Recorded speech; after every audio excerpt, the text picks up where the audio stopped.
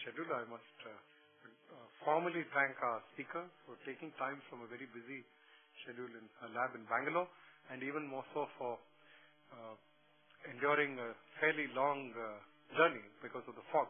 She's just come in from the airport, and we couldn't even offer her a proper lunch. She just quickly grabbed a bite and joined us. It's a great privilege to welcome Dr. Ramakrishnan, who's with the National Center for Biological Sciences, Tata Institute of Fundamental Research in Bengaluru. Before I formally introduce her, just a few small announcements. Tomorrow we have a talk, on the 20th, which is Friday, we have a talk by Dr. Prem Chowdhury in the Rethinking History series on claiming inheritance, emerging patterns among women of Haryana. And on the 21st, which is Saturday, somewhat unusually at 11 o'clock, we have a panel discussion, India-China ties, 25 years after the Deng Rajiv talks, 1989. This is being held in this room. It's at 11 a.m. in the morning. Prior to that, at 10:30, there's a small tea to which all of you are cordially invited. This is being put together in association with the Center for Policy Research, CPR. The speakers are Mr. Jairam Ramesh, Minister for Rural Development, Shiv Shankar Menon, National Security Advisor, Ronan Sen, former Ambassador to the US, and Professor Alka Acharya of JNU. A couple of other announcements. The NMML has published so far 57 occasional papers under the new series, History and Society, Perspectives in Indian Development, and Samaj or Itihas. They're available at a nominal fee of 100 rupees. You can also download them from our website, www.nehrumemorial.nic.in. The History and Society recent papers include R.K. Devarama, Heroes and Histories, The Making of Rival Geographies of Tripura, and David Lereville, Sir Syed, Maulana Azad, and the Uses of Urdu. In Perspectives in Indian Development, there's a very insightful paper coming out of an earlier public lecture here. Pradeep Kumar Datta, Sri Niketan's Cooperatives, The Possibilities and Dilemmas of Vishwabharati's Globality. Samaj Evam Itihas, it's a new series, it's in Hindi. There are two papers so far. Anamika, Hindi के स्त्री साहित्य का उषाकाल 1857 से 1947, and Anirudh Deshpande, cinema और इतिहास लेखन, संबंध और संभावनाएं. It's a privilege to welcome an old friend, Dr. Ramakrishnan, who studied population genetics for her doctorate in biological sciences at the University of California, San Diego. She then investigated genetic relationships between human populations in sub-Saharan Africa and the genetic climate change response in small mammal populations during her postdoc research at Stanford. She started a molecular ecology lab at the National Center for Biological Sciences, TIFR, in 2005, where she is currently based. Dr. Ramakrishnan has been a member of the National Board for Wildlife from 2010 to 13. She's been a Ramanujan Fellow, and she's a DAE Outstanding Scientist. She was nominated as an Inc. Fellow in 2013. She writes that she's fascinated by trying to understand patterns that drive biodiversity in the Indian subcontinent, and she hopes to apply any knowledge gathered to the conservation of species. When we were discussing her talk, we did think about the tiger, but she then suggested a wider topic because the implications of her research go well beyond the tiger. It's a very intriguing title, and I'm sure you're as eager as I am to hear her talk. DNA Studies and Evolutionary History, Why Species Survival is More Than a Game of Numbers. Dr.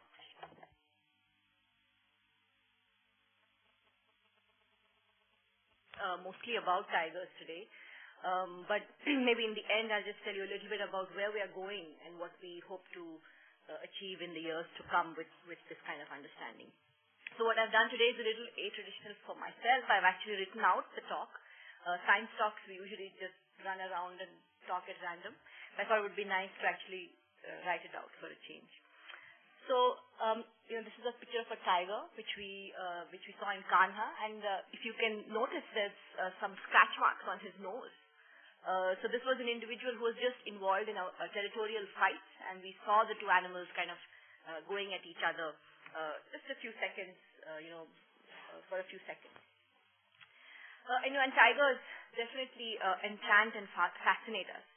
They are the largest living carnivores, and like other such species, they have suffered significantly in a negative way at the hands of humans. So wild tigers historically occurred between 70 degrees latitude and 100 degrees longitude, spanning 30 present-day nations and ranging from Armenia to Indonesia. So the point is that this is not a very specialist, really finicky type of species which lives in only one location. It has a very broad geographical distribution, suggesting that it's quite a generalist. It can actually live and do quite well in various kinds of habitats. And this range included several habitats from the taiga and boreal forest. So imagine that, really cold locations, to tropical evergreen, moist, dry deciduous forests, grasslands, and even mangroves. And in historical times alone, say in the last 200 or so years, we've witnessed a dramatic range collapse of 93% for this species. So, for example, this is just one map, and there are several others, which shows, some of the kind of the light-colored historical distribution of the species, and today's very kind of an optimistic idea of what today's distribution is. So, most of this, we think this loss of habitat has been because of loss of prey depletion, habitat degradation, and of course also direct hunting. So just to emphasize this again, a species that could subsist at a wide variety of habitats is now restricted to 7% of its historical range. Now, global estimates of wild tiger populations range between 3,000 and 3,500 individuals. That's the estimate of wild tiger populations. And this is actually a really small number. The number of tigers on farms in Texas is something like 20 times this. So there's a lot of tigers out there in the world, but very, very few of them are actually wild. Of these, the Indian subcontinent actually harbors, roughly between 50 to 60% of the global population. So about 2,000 of the wild tigers are actually in the Indian subcontinent. And unfortunately, this is in about 8 to 25% of the remaining habitat. So 50% of the tigers living in less than 25% of global tiger habitat. Okay, so they're all scrunched in the Indian subcontinent.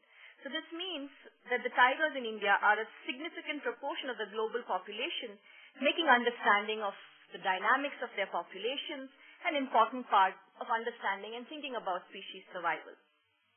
So you've all heard from Ullas Karand and several others, and we have some information on the numbers of tigers. In fact, the last, not the last census, but the census before was quite dramatic. It was like an election poll, with numbers, going up, like Ranthambore, 6, 7, 8, whatever. So it was a huge, and there's a huge focus on numbers and the numbers of tigers. But we know very little actually about their evolution and their history. And why is it important to actually understand the history and evolution of Indian tigers? Well, we know that genetic variation, our genes, our DNA, is a raw material for evolution and adaptation. So when we have a lot of genetic variance, that allows us to adapt or to withstand, novel environmental change or diseases or challenges which nature kind of throws at us. And simply put, a population that is characterized by high genetic variation will have a higher chance of survival compared to one which has a lower amount of genetic variation. So unfortunately, until about 8 years ago, we didn't have much information on the genetic variance of Indian tigers, how much variation they have, and more generally, anything about their history, especially in the Indian subcontinent. So this is where I come in.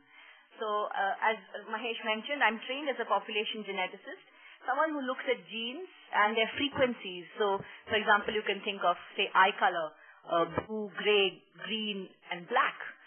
The frequencies of genes, frequencies of these eye colors in different populations, and why they may differ would be questions which fascinate a population geneticist. And we use this information then to try and reconstruct the history of populations. So I do this in the hope that such understanding will then allow us to think about the future. So in a sense, I guess I study history, with the history of species and populations, and I try to make an informed judgment about how to move towards the future, kind of given our understanding of the past. So now, when I started this, when I started my job about 8 or 9 years ago, I thought this would be an interesting thing to do, to study the history of Indian tigers. And it actually was sparked off by a call from Ullas Karand, who said, would you be interested in working on tigers? I just jumped at the opportunity. So in order to get, these data. So you need data. You need information.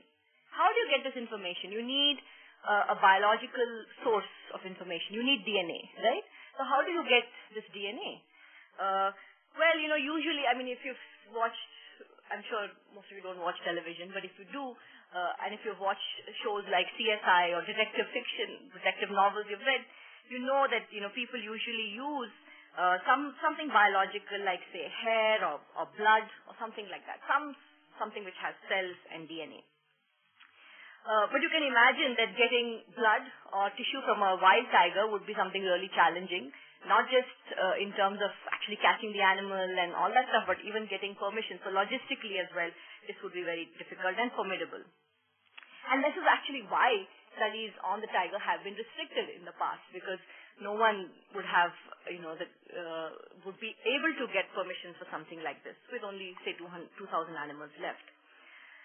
So we decided to do something a little bit more creative. We actually walked through the forest and collected something which most people wouldn't even want to talk about, especially on the dining table, tiger feces. So it's amazing. You can walk through a forest not seeing a tiger at all, but be able to collect biological samples from individuals in that population. So we use tiger feces or poop. For some gory details, so tiger feces passes through the intestine, it pulls off cells as it does so, and these cells have tiger DNA. So when we walk through the forest and we pick up this tiger feces, we get a glimpse into the genetic makeup and kind of the story of an individual through its DNA. Of course, it's not easy. There's a lot of other DNA in that tiger feces.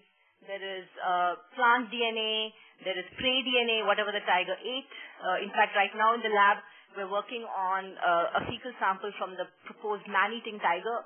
We've been asked by the forest department to ascertain whether there is human DNA in the fecal sample. Hence, if we do find it, proving the tiger is man-eating. But then, we have to design specific sieves or ways to kind of filter out what we don't want, which is the plants and the prey, and actually just look only at the tiger DNA. So once we do that, we can actually read the story of the tiger from its DNA. And we did this. We walked across the Indian subcontinent, and we also had a lot of help from collaborators like Ullas Karans and others.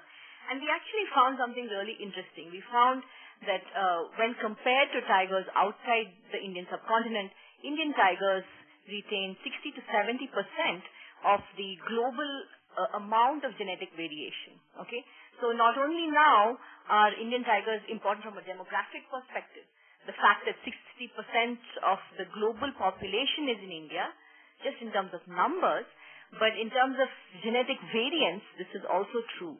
Indian tigers retain a large amount of genetic variation. And the other thing that our results revealed, which was not really very popular, was the fact that tigers are not originally Indian. So we can actually look at how, say, Indian tigers compare to tigers in other parts of the world, and we can look at how old that variation is.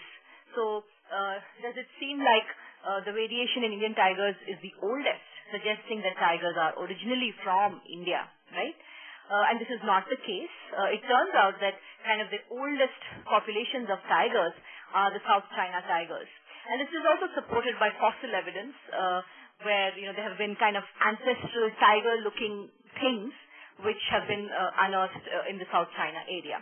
But, one could be suspicious of fossils simply because the Indian subcontinent is not a good place for fossilization. But our results kind of resubstantiated what people had thought of based on fossil evidence, that tigers are not Indian. Tigers originated in some place like South China, and then possibly as a part of a secondary range expansion moved into the Indian subcontinent. So this was not something which people were very happy with. I, in fact, once met a journalist who said, but the tiger is a national animal. How can it be from China? So anyway, I think the fact remains, though, that a lot of tiger genetic variation is in the Indian subcontinent. This is possibly because we have a very wide variety of habitats that it inhabits here, right? So our analysis also revealed something interesting about a relatively recent history, and this is something which we probably knew, but it was very cool to see it with the DNA. So this is actually just to show you what our results look like. But on this side, we have a plot of what the population size of tigers was. And the first question we ask of the data is, has it been constant? Has it been unchanging through time? And the answer to that question is no. There seems to have been some kind of a switch in population size. And in this case, because it turns out to be a decline, so the pre-decline size, this is the genetic number of tigers, is higher. This is a log scale by 10-fold compared to the post-decline size. So just based on little blips of genes and their frequencies, we are able to reconstruct that population sizes of tigers have declined. And we can also try to statistically time this decline. And it turns out that this decline, the median, of course, there's variance about this estimate, but the median estimate is about 200 years ago. So what these analyses would indicate to us, what we infer from them, is that populations of tigers started declining about 200 years ago, and they declined to 1/10 of their historical size. So, of course, we know this. We know that tiger populations have declined. I said that in my first slide. But, it's kind of fascinating to see this simply from, and, Mahesh and others have kind of made very much more detailed calculations based on historical records about how much decline there might have been and so on. But it's fascinating to see that we can detect something like this from a completely different source of information, in a sense, yeah? So what do we know so far? We know the tigers did not evolve in India. The populations here retain a large proportion of the species variation. And this is despite a 90% decline in their population sizes about 200 years ago. So then we were very curious whether, we clearly have lost habitat as well, right? I started off by saying that we only retain 7% of the range.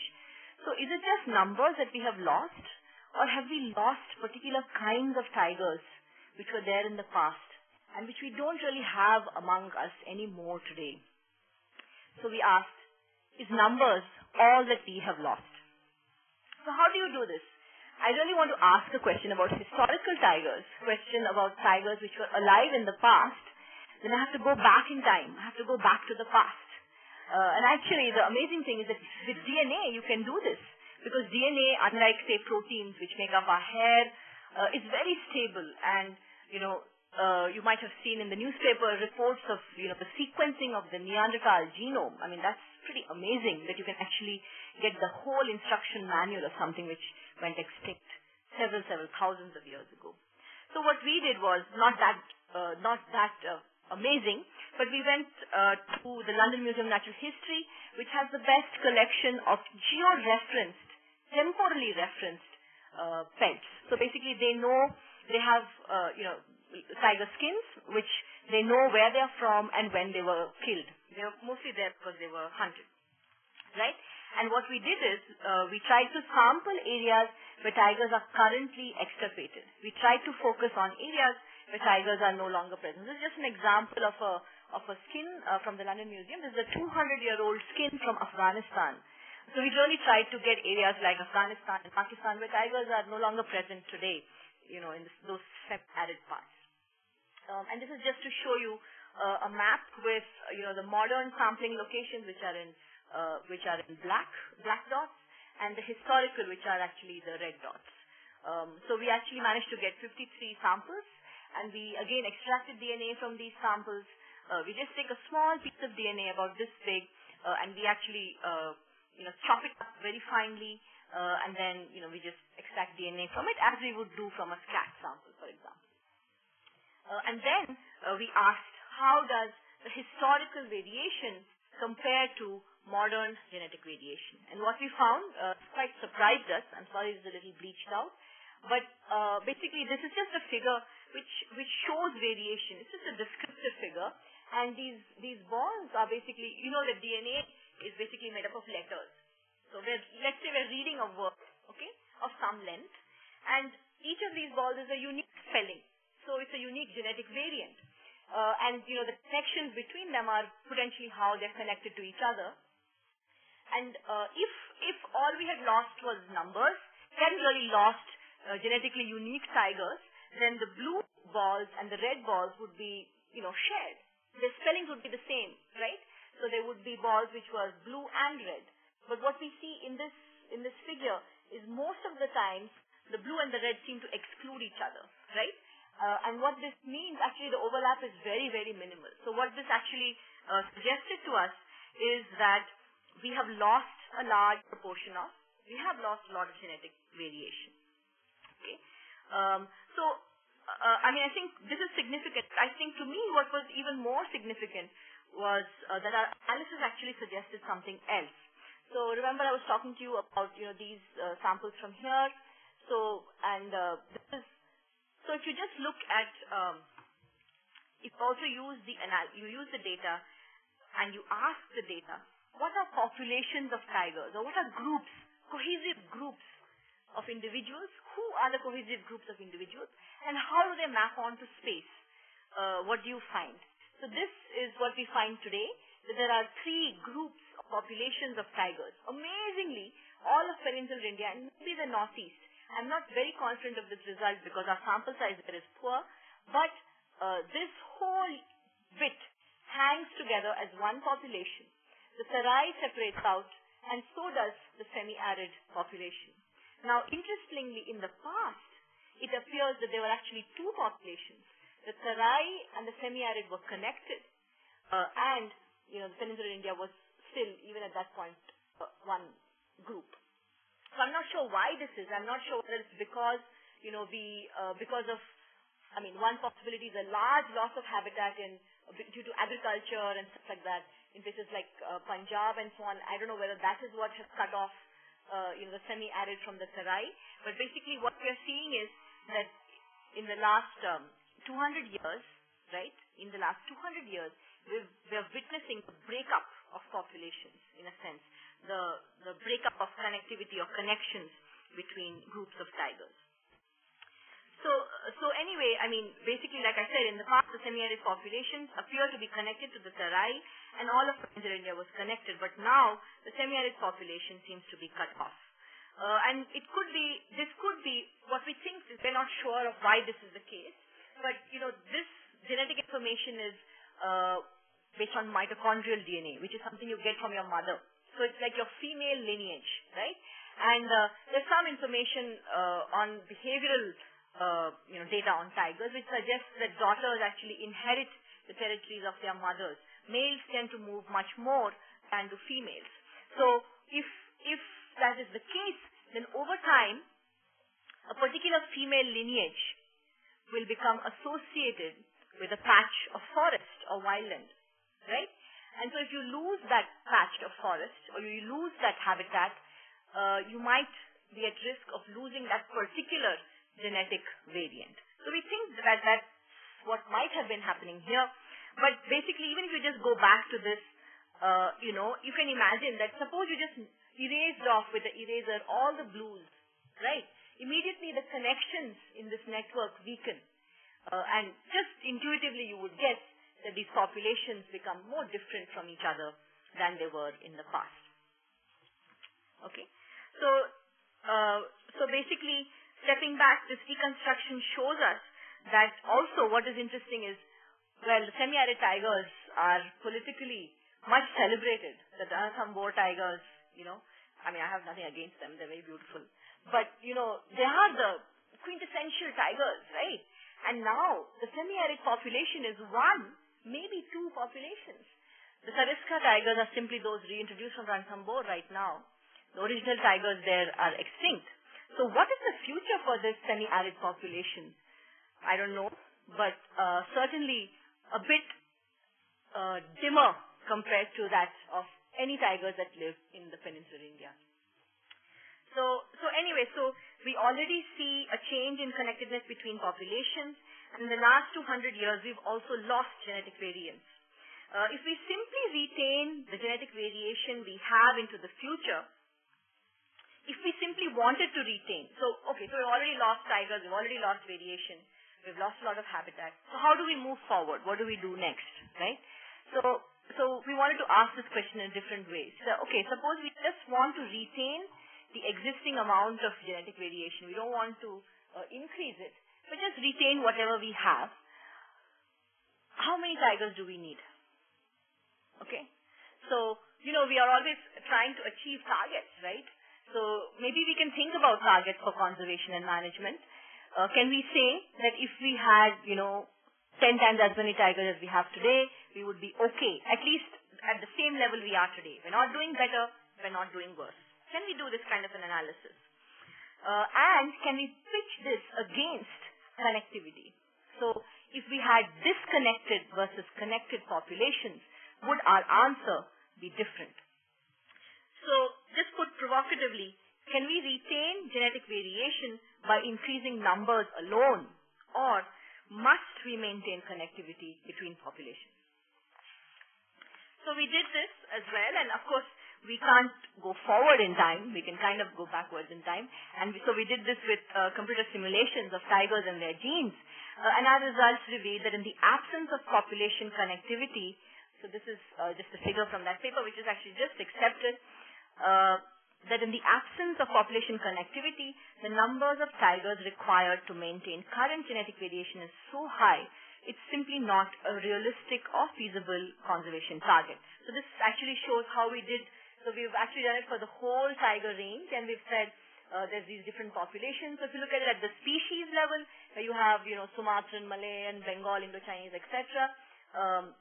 If you had panmixia, simply means kind of complete mixing. Okay, so if you have panmixia, and this is a historical estimate of how many tigers there were, the number of tigers you would need in 2150 is not very, very high. This number is not very high. But if you maintain these as separate populations, the number would be about 6 lakhs. So that's unrealistic, given the habitat that is remaining. If you look at this at the scale of Peninsular India, a smaller scale, maybe a more tangible scale, I don't know whether we can think about mixing or movement between, Southeast Asia and the Indian subcontinent. Again, you see that with mixing, the number of tigers you need is not really much higher than you even have today, as long as there are connections that are being maintained. So basically, in a sense, if we are able to maintain connections between populations, the numbers of tigers we need is greatly offset, and we need much more tigers in each population. And if you think about it, it kind of makes sense. You can imagine tigers circulating across large spaces would have a large amount of genetic variation. But if you had to pack the same amount of variation into one population, you would need a lot more tigers. So it's not something very fantastically novel. It's just that, saying it in the context of a real species, and actually the methods we use are a little bit different. But, saying it in the context of a real species kind of hits much harder. So where do we go from here now? We know that the Indian subcontinent should be the region of focus for conservation efforts, given that there are more tigers and more variation here. The tiger populations have declined here substantially in the last 200 years. The populations are less connected today than they were in the past, and that population connections are critical to maintaining genetic viability of tigers into the future. So, of course, a critical step then is to address how far tigers are moving today. Our data suggests that this is one group, but we've not really looked at movement, have we? We've just said the genetic data indicate mixing. Okay? So, can we do this? Well, we gave it a shot. And we tried to address this question in the central Indian landscape. How far are tigers moving between protected areas today? So again, we walked through several protected areas and investigated whether individual tigers found in a location were genetically from there or from somewhere else. Okay? That's how we approached the question. So it's almost like forensics. We tried to figure out which tigers in an area were native in a genetic sense and which were immigrants. Our genetic data was actually spectacular. This is probably it's not the best published work from our lab, but to my mind, the most beautiful data which has actually come out of the lab. So this is actually work by a master's student from the master's program, which Mahesh also teaches in, Aditya Joshi. And this is, again, bleached out, but showing you the central Indian landscape. The reason we chose it is, unlike the Western Ghats, which is quite linear, and there's quite a lot of possibility for connectivity, the central Indian landscape is pretty fractured. And there's a lot of proposed development in this area. So it was nice to think about it from this perspective.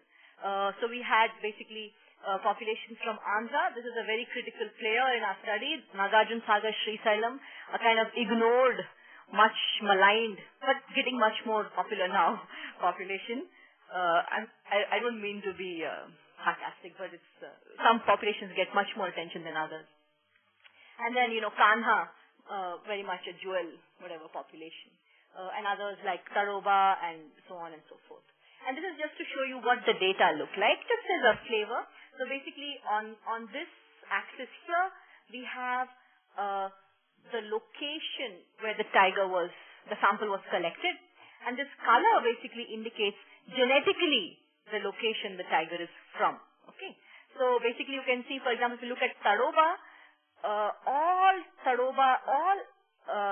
scat samples and tigers sampled in Taroba seem to be Tarobian. They seem to be genetically native. There are some which we cannot assign. So this guy, for example, which is half purple, we would say we don't know what that is. We only accept as immigrants those individuals which are 95% another color. So for example, this individual here has been sampled in male Ghats, but genetically is from KTR, which is Kanha. Okay, so we did this, and it's called an assignment test. So we did this to actually look for which individuals are kind of migrating or immigrants. And clearly, this is a preliminary study. We need to do a lot more. The sample sizes are low, but what we found was pretty spectacular, at least to me. So what we found, this figure here shows the movers, right? And it's amazing that there seems to be on the order of 600 kilometers distance movement. Okay? And what's also really interesting is that certain populations in this scheme seem to be bus stops, depots, where individuals are going in and out. And for a long time, people like Ullas and others have talked about source sink dynamics. Certain populations spewing out individuals because they are good in terms of the number of prey. They're, for whatever reason, they are good populations, robust populations. And we actually saw this. And one of those is Kanha. Kanha is an amazing place. It has a very high density of ungulates. A very large number of different species live there. And it's pretty amazing to see that Kanha is really the bus stop, the major player in this dynamic. But so is Nagarjuna Sagar Srisailam. Now, Nagarjuna Sagar Srisailam is not a very good place, quote unquote. There's not very high prey density. But there's various ideas in ecology as to why dispersal may occur. So dispersal or movement could occur, say if the place is very good, there's not enough space and you move out, or if it's bad, there's not enough resources there, so you try and move somewhere else. So anyway, so basically, we also then investigated something else. We wanted to know whether we could actually predict movement. So it's fine to see, okay, there's movement and it's on a large distance scale. So just to put this in perspective, camera trap studies, for example, have showed, for example, Ullas Karans and others have been working in the Western Ghats for over 15 years, and they have shown an individual, photographed in one location, photographed again 300 kilometers away. Okay, so people have shown this kind of dispersal, but this is the longest which has been kind of proposed. This doesn't prove it because I haven't caught the same animal, but it suggests it, and this is probably the longest distance that we know of so far for movement for tigers. Others have, for example, studied suggested connectivity between Painch and Kanha. This is a hot topic for debate because of the national highway which runs through there. Our studies and others were kind of proposed to kind of stall this development, but it's still happening anyway. So anyway, so we wanted to know whether we can predict why or when tigers are actually moving. And we did this by using what's called a resistance-based approach. So basically, based on the landscape, which is between, say, here and here, we construct, imagine current moving through this landscape, okay? And each population outputs current, puts out some current. Now, it can only flow to the next node if there is not very high resistance. If the resistance is too high, it would get damped out, and you will not have tiger movement. So we asked what features of the landscape correlate with tiger movement. And what we found, surprisingly or maybe not, is that the strongest negative impacts on movement are that of human footprints. So human development in terms of human settlements, and we assess this using data on night lights, and I'll show you a picture of that, as well as things like linear barriers like roads and so on. So things like agricultural fields didn't seem to matter, okay? And if you think about it, again intuitively, it seems to make sense. We often hear of leopards and elephants wandering into Mysore city and so on and so forth, wandering into large urban areas, but you don't really hear of tigers doing this. We hear of tigers hiding in the bushes, living, close to agricultural fields, feeding on stuff, but you don't really hear of them, kind of walking boldly into cities. So maybe this is a real behavioral nugget of information. We don't know yet. Like I said, it's just an initial study, and we'd like to learn more. So given all of this, how do we move forward? And I want to show you a couple of things. This is a protected area map of the Indian subcontinent. 4% of our land area is under protection. Okay? That's it. These are small blips in the landscape. Okay? And this is a map of night lights of the world, actually.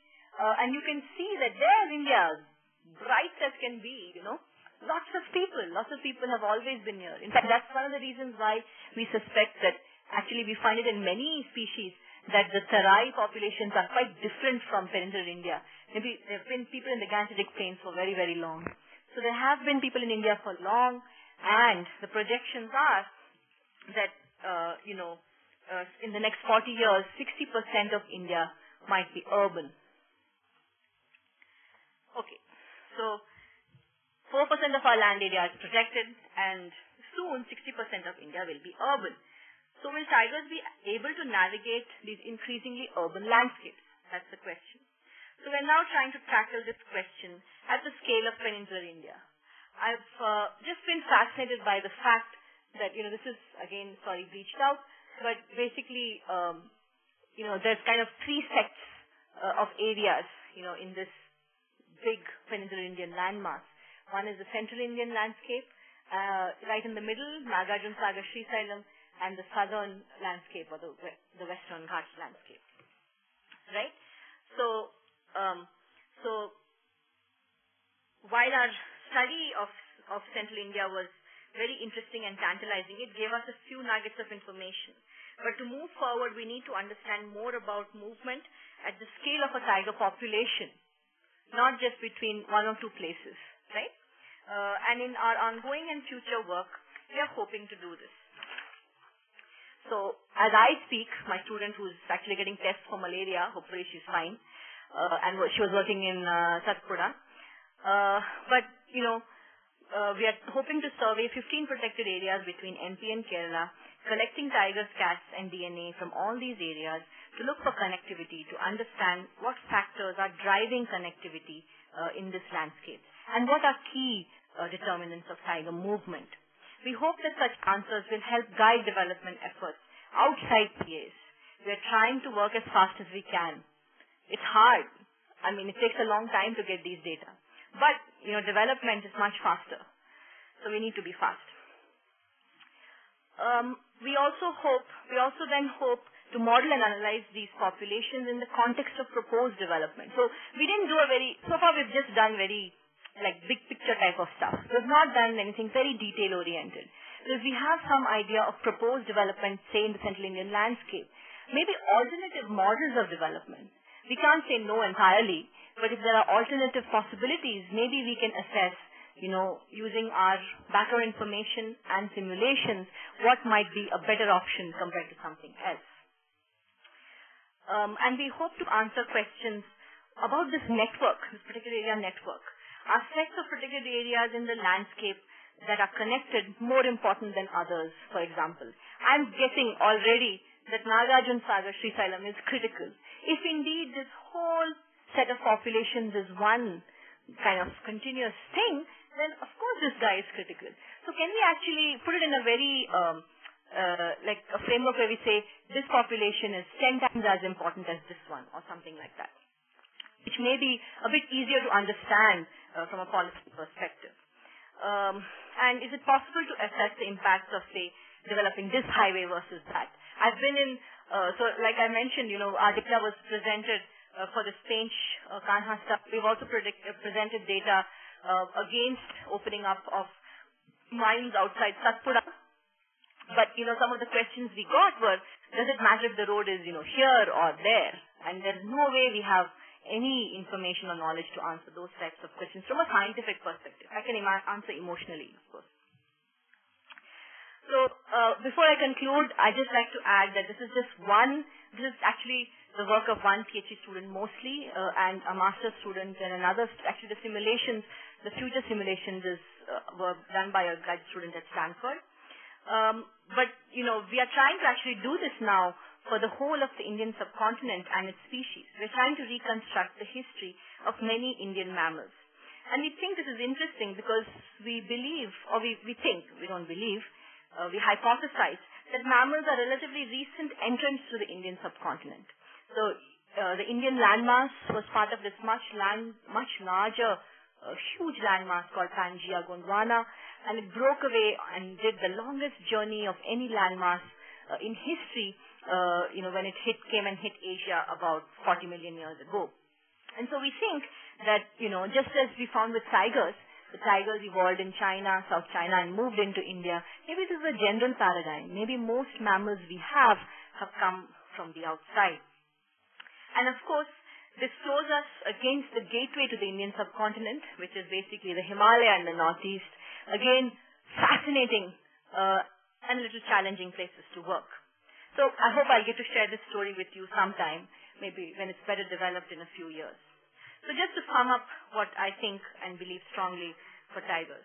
So I strongly believe that the future of tigers as a species depends on how we are able to safeguard their populations within the Indian subcontinent.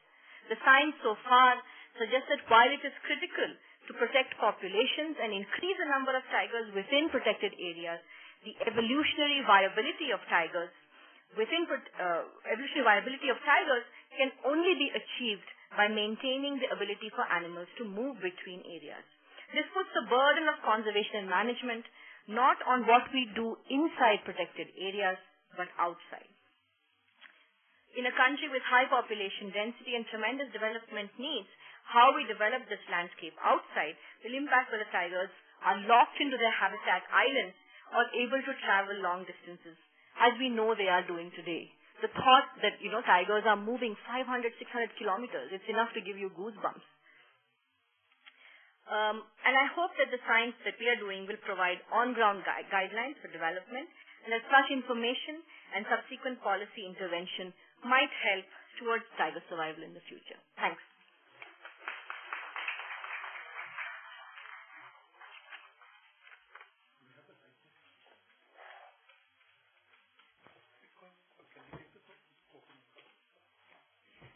Thank you for a fascinating lecture. It's always a treat to listen to